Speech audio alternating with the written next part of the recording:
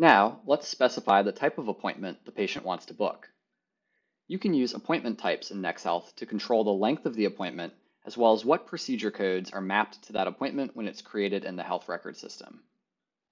To create an appointment type, you can make a post request to the appointment types endpoint. Let's say we want to create a new patient cleaning for Pranav. Notice we're specifying the name of the appointment type, as well as the associated procedure codes. Procedure codes are used by practices to describe what service was provided. They are either CDT codes for dental or CPT codes for medical.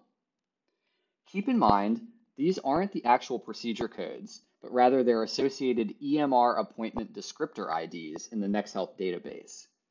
If you need to find the right EMR appointment descriptor ID for a given procedure code, you can submit a GET request to the appointment descriptors endpoint.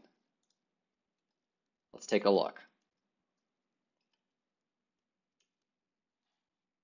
In this case, we want to use the EMR appointment descriptor ID that corresponds to exam, because we know that's part of the new patient appointment.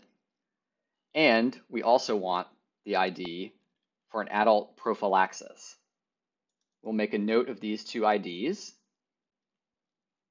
and make sure they're inserted when we create this new appointment type. Once you post this request, make a note of the new appointment type ID because we'll need that in the next step.